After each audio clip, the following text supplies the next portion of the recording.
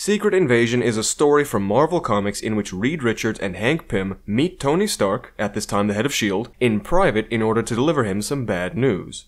Alien shapeshifters called Skrulls have infiltrated humanity and could be anywhere or anyone around them. This coincides with many other characters being removed from play as the Skrulls launch a full-on invasion of Earth. Some heroes confront their doppelgangers in the Savage Land, while others do what precious little they can to warn the rest of the world and prevent any further losses. Meanwhile, Iron Man in particular is having his entire understanding of reality crumble around him as a Skrull gaslights him, insisting that he was the linchpin in their whole operation. That, although he believes himself to be Tony Stark, he was actually a Skrull totally convinced of his role in preparing for the invasion. The comic deals with the existential dread of learning that your closest friends and family have been replaced by odious alien forces, the intense mixture of pain and relief at seeing someone you loved return from the dead, and the paranoia of thinking you yourself could have been acting against your own interests for years in order to help enslave the human race and you were powerless to stop it.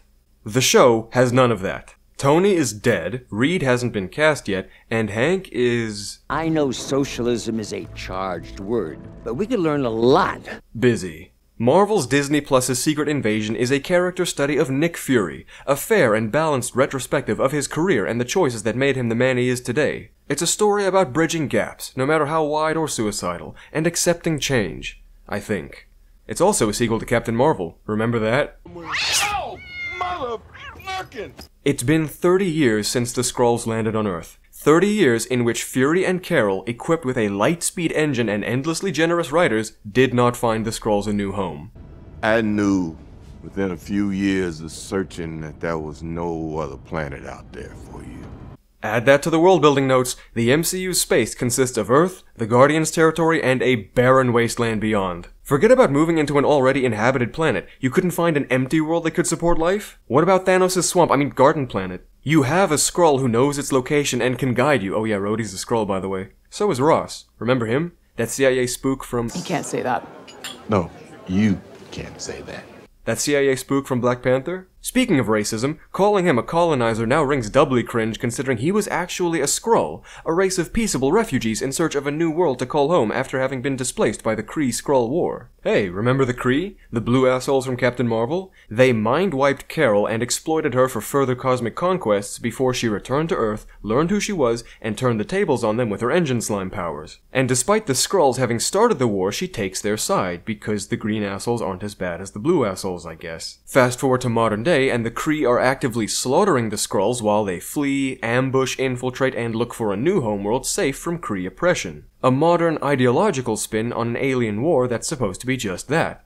War. Two opposing factions trying to wipe each other out for their own gain. Framing the Skrulls as refugees in search of a better life is actually retarded because not only do we see they have just as much of a propensity for deceit and bloodshed as the Kree do, but they are fucking shapeshifters. Their inherent biological trait relies on deception, subversion, and manipulation. If the MCU was going to frame one of these two species as benevolent migrants, then the Kree are the obvious choice. But they look more like humans and the Skrulls look more like aliens, and modern sensibilities are all about tolerating everything and everyone in spite of the reptilian red flags popping up around us. Seriously, this may be one of the worst creative decisions in fiction history. Recasting the Skrulls as a race that mirrors humanity in fellowship, intelligence, and range of temperament and differs from humanity only in appearance defeats the point of depicting them as goblins at all. All that wasted potential could feed a starving village, and these writers think their take is somehow an improvement on the source material. We're talking about alien shapeshifters, a tried and true concept in horror fiction. Invasion of the Body Snatchers, The Thing, and They Live all approach the idea from different angles and should have been the primary sources of inspiration in adapting the Skrulls to the screen. Besides the comics, of course, but those may as well be toilet paper to these people. The possibility of alien shapeshifters in your midst changes everything. You would need to self-censor 24/7 as not to alert the aliens to your knowledge of their presence. You would need to pretend as though everything is normal as not to draw suspicion from the aliens. You would need to develop a system of codes and signals to communicate with the humans you can actually trust. You would need to run through your routine of codes and signals every time you met your allies because you don't know what happened while they were out of your sight, and you would have to do all of this while grappling with the knowledge that some of your loved ones may have already been captured, killed, replaced, or all of the above for fuck's sake.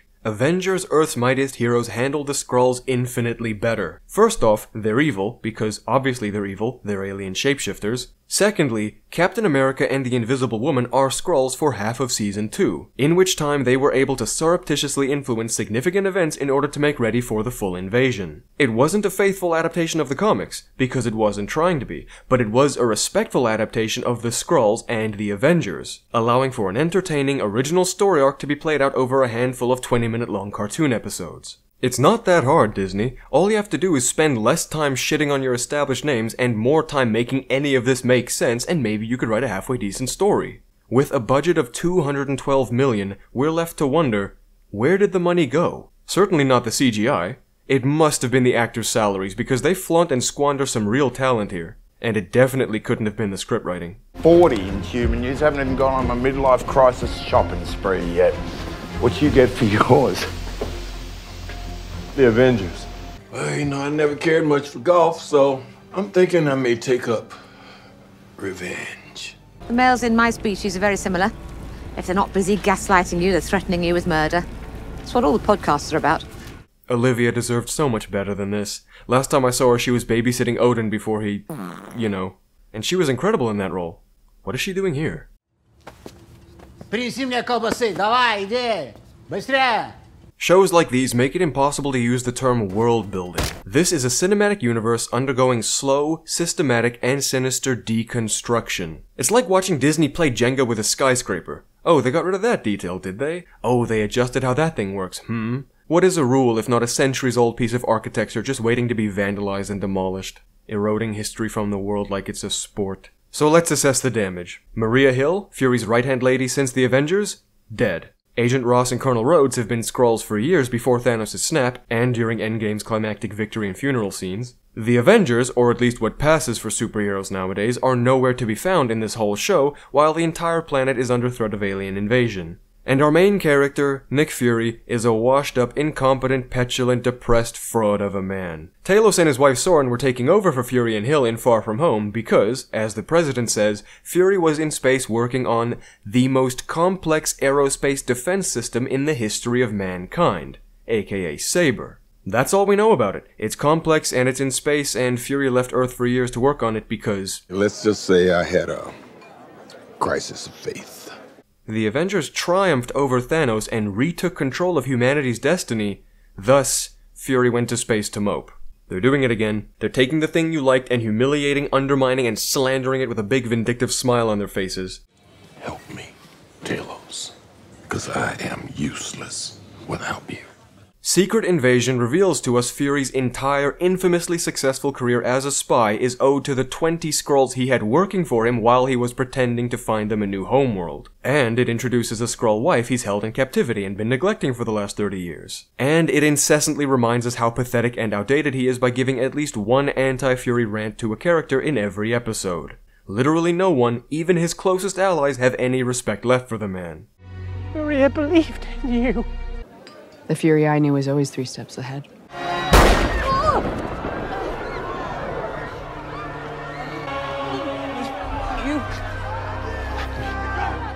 That's the tricky thing with Skrulls. They complicate everything from basic communication all the way up to international and even intergalactic relations, which is a reality the writers are unwilling to recognize. Skrulls are conniving, contemptful charlatans. Don't get me started on the hypnotized cows, that's not canon anymore and for good reason. It was only in 2019, post-Hadron Collider, that the Skrulls were humanized and shown to have interest aligned with that of humanity. Historically, traditionally, fundamentally, they are evil.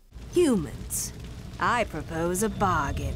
If you are truly here to battle Galactus, then you will require knowledge that I alone possess. In return for this knowledge, all I ask is that you open the main hangar door. Trust me, humans. Your lives depend on it. My target's down.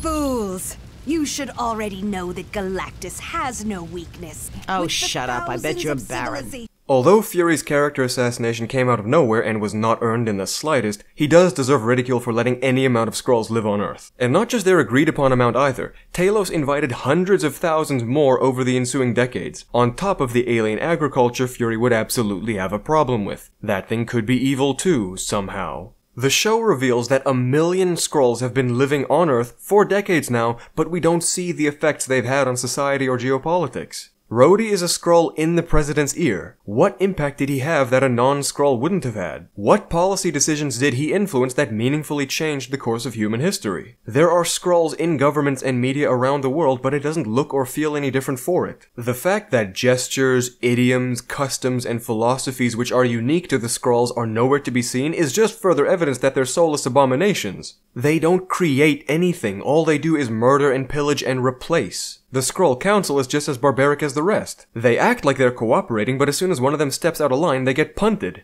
These things only know conflict and lies and theft. How could we ever be expected to live harmoniously with them? We change powers. We're gonna be uniquely programmed weapons of mass destruction. Titanium blades. They cut through diamonds. I'm not wearing any diamonds.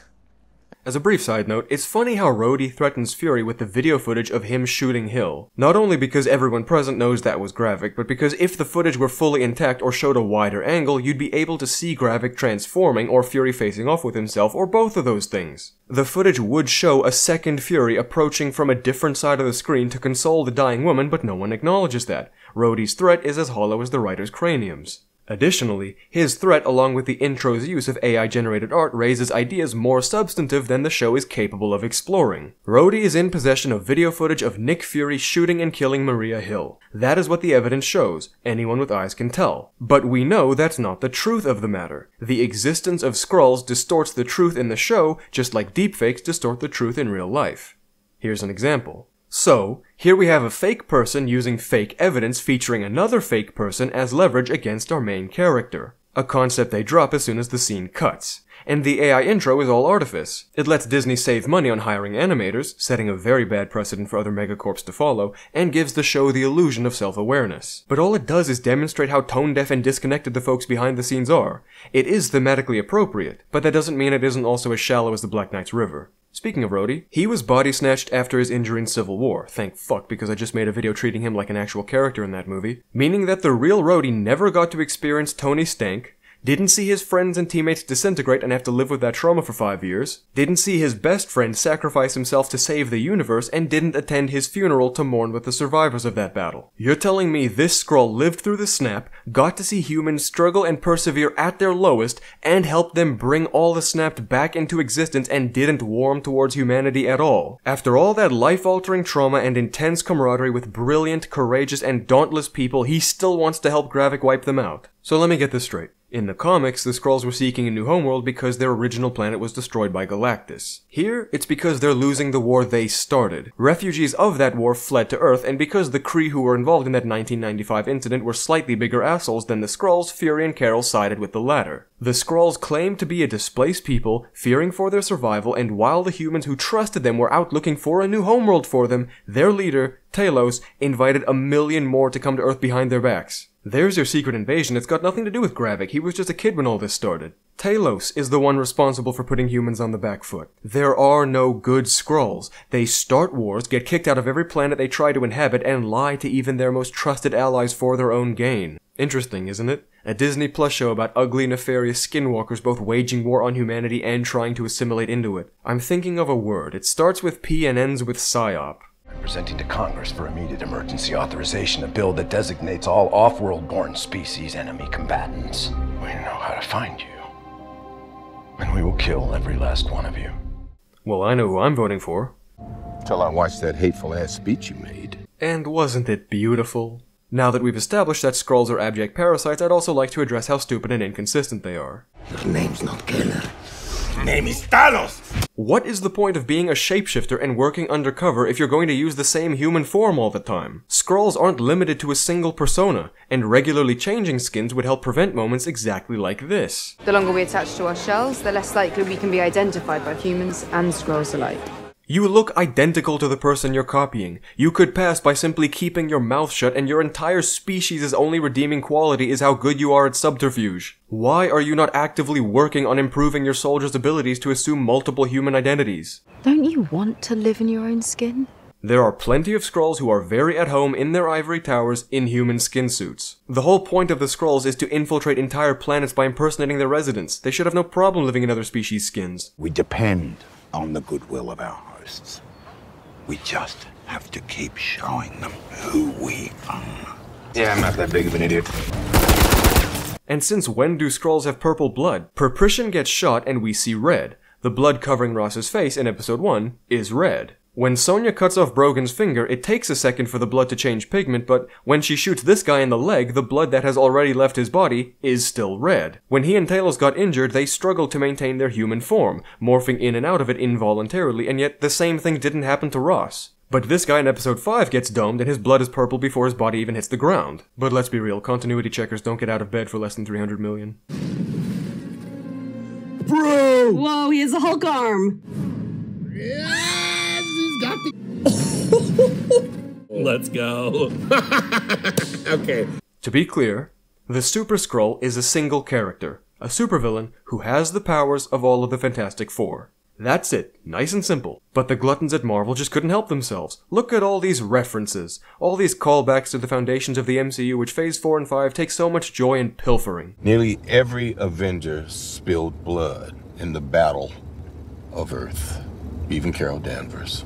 How? Literally fucking how? Thanos with the fully kitted Infinity Gauntlet could not make that battle axe budge. My face when I realized the incestuous decline of this franchise has reached the point where bad writers only have other bad writing to pull from. It's not like they needed to add fuel to the fire. They didn't need to turn Phase 3's power creep into a power avalanche. They chose to scrape out all this memberberry residue for one last blustering blowout. The Harvest is a vial containing the blood of every Avenger, which Fury decided to store in his own tombstone, conveniently right outside Russia, which is accessible by a strong breeze and in the wrong hands has the capacity to subjugate the entire planet. And if you're wondering about the efficacy of any single Avenger's DNA now that it's contaminated by and mixed with all the other DNA in there, don't. Stop thinking entirely, you might actually enjoy Secret Invasion that way. The thing that I tried to do was really manage my expectations, because that's one thing that I've realized really dampens my level of enjoyment. This show has no idea how much damage it's done by introducing a DNA bank for the Avengers. What this meant before was that the Super Skrulls have the capacity to copy and paste side characters' enhancements on them by standing in a big thing. With the Avengers DNA readily available for that? Oh boy, might as well just have a garage sale. The Super Skrulls, characters invented for Secret Invasion with names misappropriated from superior works, are now the most powerful entities in the MCU. Besides maybe this thing, but be honest, you didn't watch this movie. From the blood of other MCU characters and creatures, they were able to assume and immediately understand how to use the powers of Groot, Captain Marvel, Abomination, and Ghost. Remember Ghost? Yeah, they're that desperate for keys to jangle at you. But not only that, jangling intensifies. When Gravik and Gaia use specific characters' powers, they also bear distinct visual traits that could not possibly be transferred through blood, but which do allow viewers to recognize the pandering more easily. Oh my goodness! Oh, he gets to be Groot! Mantis!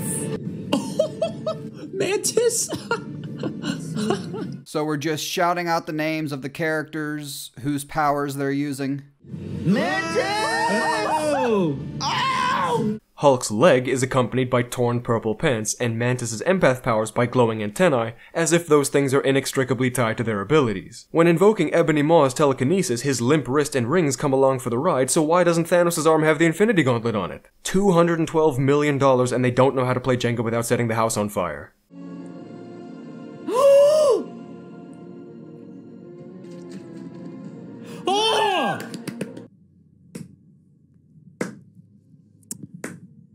The show's over. It was a great end. It's a great end.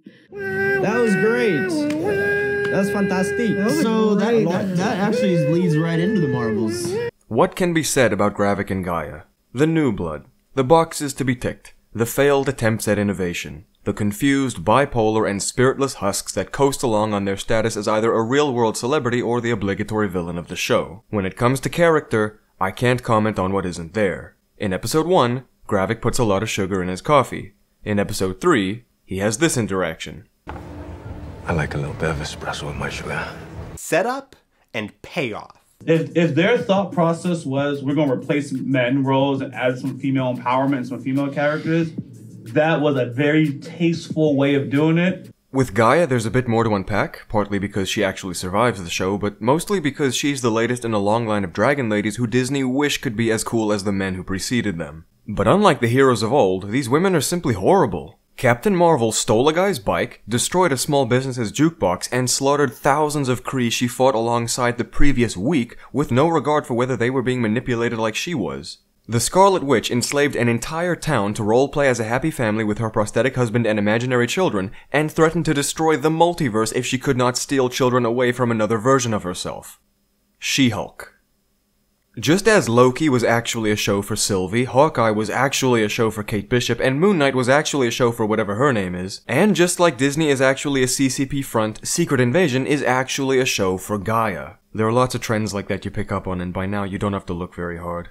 In episode 1, Gaia gets the dirty bombs from Prejudiced. Talos stops her before she can get away and tries to appeal to her humanity, with both of these doorknobs ostensibly forgetting Skrulls don't have any humanity. This is also when Gaia learns that Gravik was responsible for her mother's death, which does not sway her allegiance to him. All she does is mark the bombs so that Fury and Talos can identify them on their way to being detonated. After the explosions, Gaia looks sad despite participating in everything leading to this. What is it with Disney girls being incapable of doing anything wrong? Gaia was a terrorist who aligned herself with a genocidal alien until his plans affected her directly. Suddenly, all is forgotten. Here, have 20 movies worth of superpowers in a bottle and a contract for a solo trilogy. I will use you, and you will use me, and together we'll make this planet safe for both our people.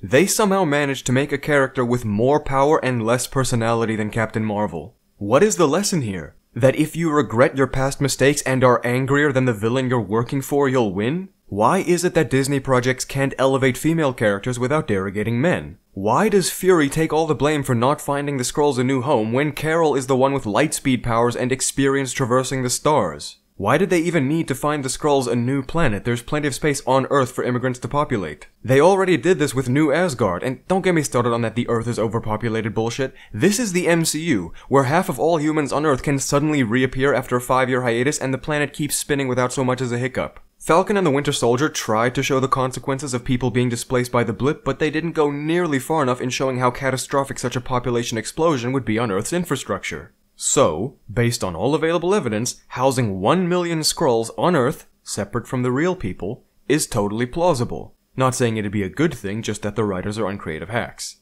Take, for example, the final episode's twist. New Skrullos is a massive compound deep in irradiated Russia where the Skrulls gather and live and scheme. Their immunity to radiation makes it an ideal living space far away from potential witnesses to their atrocities. Besides the Russian government, which would absolutely know about them, but never mind that. And humans' vulnerability to radiation means the Skrulls won't be bothered short of an orbital bombardment. So when Fury took some iodide pills and walked right through the gates of Chernobyl, I had to pause in confusion. Was this the writers pulling another stupid, thinking that it's meaningful, or was this the misdirection I called after seeing episode 1? These people cannot fathom how shallow and predictable their work is. I've seen The Thing. I know how the looming sense that someone is not what they appear to be can be used to create tension and provide surprising, impactful developments. That's not what Secret Invasion does. Skrulls pretending to be main characters and other Skrulls should have been happening every episode. The layers of mindfuckery could have been insane. We could have seen Gaia, disguised as Talos, talking to one of Gravik's lackeys, disguised as Gravik. The mere possibility of that would mean it would actually be important to remember things that characters say to one another, and to keep track of events that only some characters would know about, and to look for distinctive tells or body language that might give certain characters away. But this show thinks you're way too stupid to even follow interpersonal dynamics as complex as an episode of The Bachelor. And it thinks that with such conviction because the writers themselves are so limited. I sent 3 operatives to infiltrate the Royal Navy. Time to change. They were looking at photos of the people they're replacing. The 3 of them inside the car are not the same 3 who exit the car. We were just told they're on a mission to do shady Skrull shit. No Skrull worth their salt would be caught dead saying aloud, "Time to change." One moment the show will spoon-feed you information as though you have the memory of a goldfish, like when we were reminded twice in the span of a minute that the bombs would be marked by infrared paint, and the next it'll expect you to accept whatever just happened on screen as though it doesn't shatter immersion, like the fact that Rhodey has no evidence against Fury that would not simultaneously reveal the Skrull invasion if made public. Did you take a stupid pill with your breakfast this morning, Admiral? This sudden reframing of Rhodey as one of Gravik's underlings is gross. Don Cheadle's been here for 13 years, but because of the snap and blip, Rhodey has been around even longer, and this is what they're doing to his character? Undoing the past decade of his effect on the world so that he can be a poorly implemented twist villain now that the other MCU heavy hitters are dead or on hiatus? Sad. Maybe you got rid of that old yee-ass haircut you got, you get some bitches on your dick. Oh, better yet, maybe Tanisha will call your dog ass. Secret Invasion gave me hepatitis. Besides the multiple character assassinations and utterly forgettable plot, this show is just full of really dumb shit. Emilia Clarke is a beautiful and charming actress, but they dress her in baggy, unflattering clothing and give her all the emotional depth of a Moai head. Gaia and Fury's wife, Priscilla, end up in a shootout in episode 5, the stakes of which are eradicated by the fact that at this point in time, Gaia is a super Skrull. She could have wiped them out single-handedly, but the writers were approaching the climax and hadn't hit their designated girl boss moment quota yet. The series begins with Prescott finding out that Ross is a Skrull, but there was nothing to prompt that revelation or the ensuing fight. Their conversation reached its natural conclusion, and it's as if Prescott was signaled by the director to start some shit with no justification for the scuffle in-universe. The show has a serious problem with how it handles death. The murder of Maria Hill was supposed to establish a precedent. That no one was safe and anyone we cared about could die here. That there are real stakes. But all it signified was that Kobe Smulders was smart enough to jump ship as soon as she could. Gaia's death is baited at the end of episode 3, but firstly, she wasn't interesting enough for me to care leading up to it, and secondly, I knew immediately that they would bring her back in the next episode, like that one final wet fart you're waiting for before pulling up your pants. Talos actually did die, but I didn't care. His body is left in the street to rot, and he's never mentioned again. I forgot he was even in the show by the finale. During World War II, Nazis practically destroyed this area. Brixton became a haven for immigrants from the West Indies. Is that why you chose this place? The path of struggle is steep. I feel a lot of strength when I'm over here. These are not Skrulls. These are some weird cosmopolitan immigration metaphor. Disney either couldn't afford the makeup for every Skrull in every scene, or they just didn't trust the audience to be able to remember characters in their Skrull form. A little insulting, but based on the behavior of their diehard fans, I can't fault their logic that much. There is not one case of a character actively trying to determine whether the person they're talking to is an imposter or not. Everyone takes for granted that the character they're interacting with is the genuine article. No paranoia, no rewatch value. The Widow's Veil technology has existed for over a decade, and Fury doesn't think to use it, putting himself that much closer to matching the Skrull's capabilities until he needed to get through customs in episode 5. The fact that this technology exists is itself a problem for Secret Invasion. Intelligence agencies around the world would either be actively using it or have contingencies and countermeasures in place for it. You can't introduce groundbreaking disguise technology and expect us to believe in the same universe as the Sokovia Accords, world governments crossed their arms, furrowed their brows, and just accepted that they're not worthy to wield it. After Fury's done chewing out the president for what he should have done 30 years ago and he's about to return to space, Priscilla shows up out of the blue to join him, meaning that Fury knew full well how much danger she and every other Skrull would face moving forward and was going to leave the planet without her. I mean, I would have done the same thing, but by this point the writer should know better than to depict Fury acting in his own best interests. Fury and Talos have a frenemy dynamic going on throughout the show, but all this means is that they act like children and refuse to cooperate with each other until the plot needs them to. And the sheer gall of the writers to use this line, Least you can do is not rewrite history. When this show is explicitly a retcon of Nick Fury's history. Explaining his time in space as a years-long depressive episode after winning against Thanos, attributing his success as a spy to alien immigrants he was exploiting for work, and introducing a wife he's had in secret for decades only to tell us he was an awful husband the whole time. You didn't start ascending the ranks until me and 19 of my people signed on as your invisible spy network. You think Fury's hiding something? He's a spy. Captain, he's the spy. Another line that has aged like dick cheese. Shooting guns. Last time I trusted someone, I lost an eye. Oh, motherfucking! And the cherry on top of the cake, after the climactic fight in New Skrullos, all the people who the Skrulls captured in order to replace are freed. In the middle of what is effectively a city-sized microwave. Even if they weren't getting their organs fried by the very air they're breathing, why should I care that they're free now? The blip had no effect on the world, why would a million people returning to their lives from captivity? But at least Rhodey's back, yeah, until Armor Wars has him upstaged by Riri Williams, and I'm forced to weigh the potential gains from covering it against the potential losses of being called a bigot for having the pattern recognition skills of a high-functioning chimp. Even children can tell all is not well in Disneyland. I used to be interested in the MCU, even its initial decline, but nowadays it's physically painful for me to watch bad media. I have a soft spot for superhero fiction, so those types of videos won't go away completely, but moving forward I will be a tad more selective in what I cover. Especially when it comes to Disney. I have no idea what Marvel property I'd cover next, but the upcoming Avengers farce is the safest bet. It's just so tiring watching the same formula get played out across the industry over years. Out with the old and in with the cringe. The MCU is the secret invasion going on right under our noses. The future is dommy mommies and milquetoast men suppressing their testosterone all the way to an early grave, and I'll be damned if I'm gonna let the shills go unchallenged in the discourse. All Skrulls are evil, thank you and good night.